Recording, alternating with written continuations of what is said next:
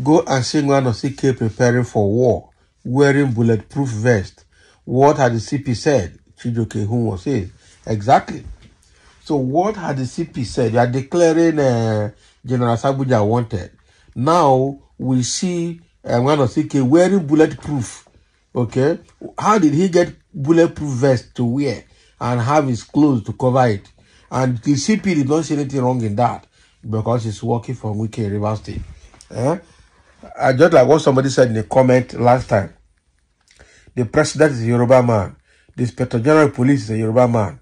The Commissioner of Police River State is a Yoruba man. So what do you get? Yoruba is taking over River State using Wike's head.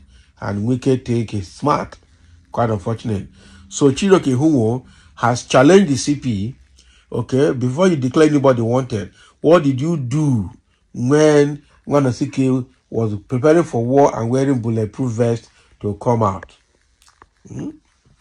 So Chijoke Ihunwo, the chairman of the National Youth Council of Nigeria for River State, has raised concerns over the ongoing conflict involving 21 local government areas of River State and their chairmen who have refused to vacate their offices after their terms expired on June 17, 2024.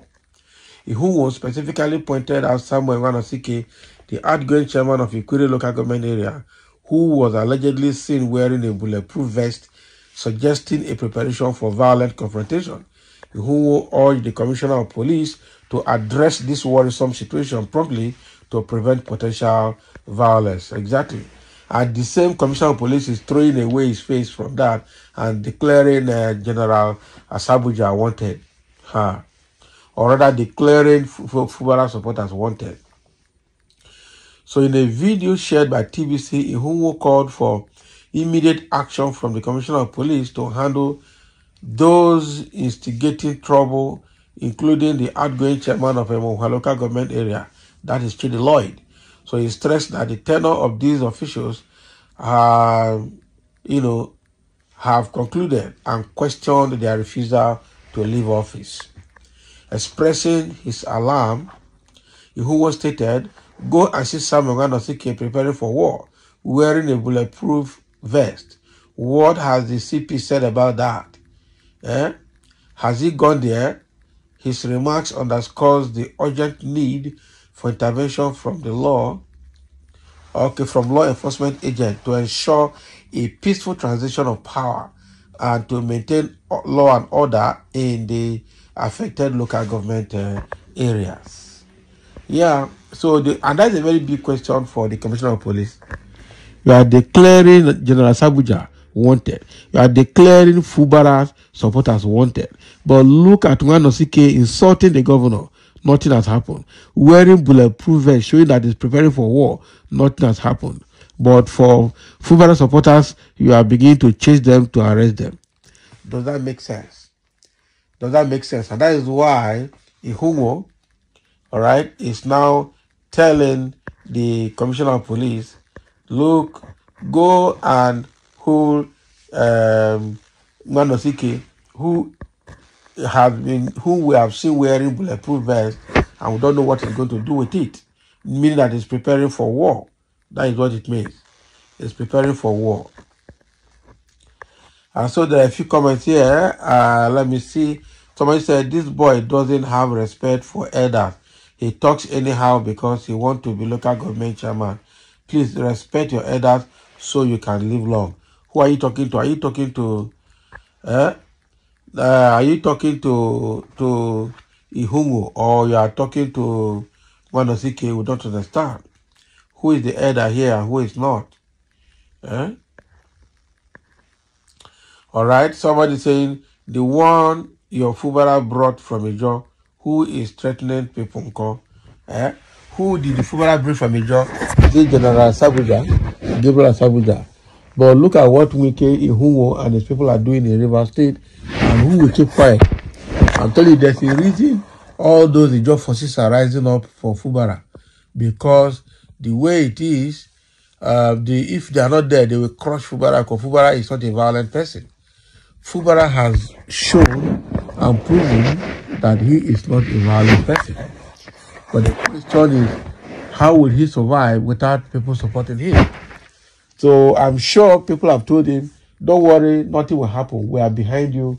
We will fight this fight. We will get Wike off the way and all these people because their own is getting too much. So they have to be careful because just like what happened in Warri some years ago, I think that was about 1993, 94. Was it 93, 94 or even after then, where we had the George Shekiri War. Okay, it was 95, 96, 97, where we had the George Shekiri War in Warri, and it was a serious one. Meanwhile, they normally intermarry. So that is what is about to happen now in Port Harcourt. The war I see is between the Ijaws and the Ikweres. And it's going to be very difficult because the Ijaws will overrun Ikweres and overrun Port Harcourt if it's not taken.